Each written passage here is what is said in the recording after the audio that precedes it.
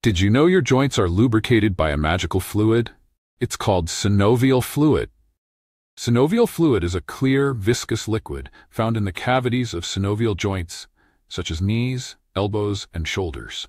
It plays a critical role in joint function and overall mobility.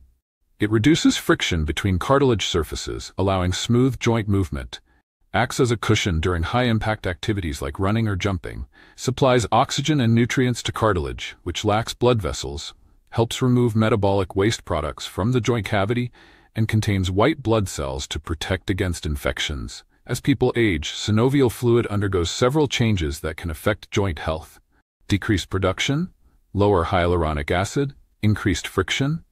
These changes can cause joint pain, stiffness, and reduced mobility with age.